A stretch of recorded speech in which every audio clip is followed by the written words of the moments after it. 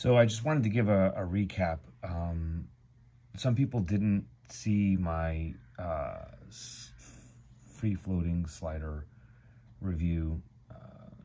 And, you know, I deleted a bunch of videos and I took a 9-month hiatus. And so I figured it was a good time to talk about the trifecta of the trackless sliders.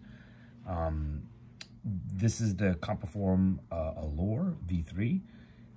This is the Magnus rail, and this is the original one without the screws. So this is in titanium.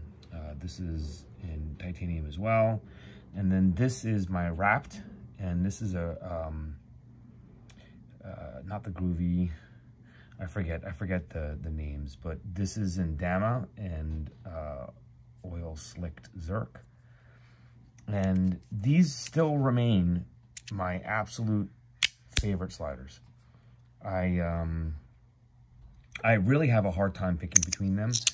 The thing I dislike the most about the CompoForm, so I guess, yeah, we'll go through what I don't like, is the scratchy sound. I like the snap. I think that you can minimize the scratch. You can also put tape. I've got tape. Pluke did a whole post on the fact that you can make it so that it doesn't make that noise. I get that. What I like least about this is that you kind of have to keep tape on these. The reason why Magnus went to using the hole is something that I'm not sure about, but sometimes these get gummed up and stuck. So, but I really like the form factor. I think this is the best of the Magnus. I love the fact that you can do this too. I love doing that. And so, yeah, and then the Rapt, I gotta tell you, there's like, it's thick. Maybe that's one thing that you could say. But like beyond that, every detail is dialed in. The craftsmanship on these are amazing. I don't see how you can make the sliding surface any better than this. It may not be to your liking. It may not be the most aesthetically pleasing. But man, it works, and it works every time, and it works without crazy sounds, and it'll never get gummed up. It'll never be an issue.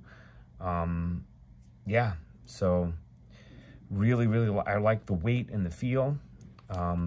This thing looks like it's manufactured by some giant conglomerate. There's hardly any visible seams. I mean, you have to really look. This Left EDC calls CompoForm the Ferrari of fidgets, and I would agree.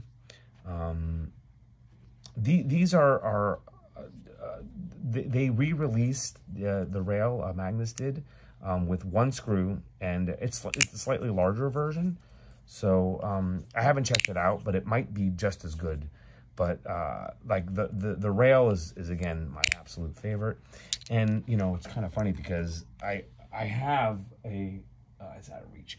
I have like 4 of these. I've got 2 of these in titanium and Zirc, and I've got 2 of these. I've got the ones that are angled so that you can put them back to back, and then do the clippy thing. So, but that one's in my car, I believe. Yeah, and so is the Zirc. One of these is in my car. So this is it. These are the 3 I recommend, depending upon availability. CompoForm is still difficult to get because of the situation, but it sure is lovely. These drop every once in a while. There is a rail version that's out. These you have to get custom made from Jonas. One of the cool things though about the Motorsporks one is that you can get them the way you want them.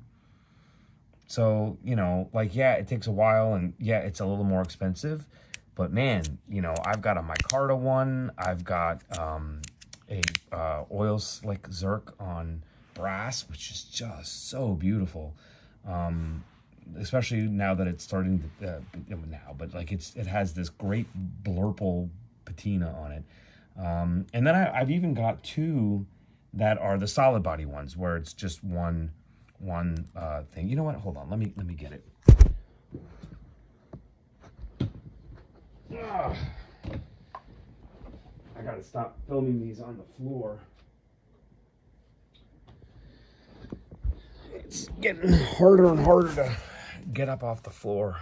So this is just pure oil slicked, and it's this is the groovy.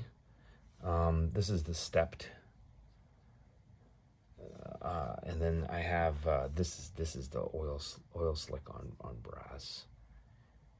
I mean, not brass, copper. So beautiful. Yeah, so this is two-piece, this is a solid body. And I really dig them. I really dig them a lot. My micarta one is at work, and then I have just a regular steel one that's stepped like this, but it's a solid body. And that one is in my car. So, yeah, that's the update on sliders.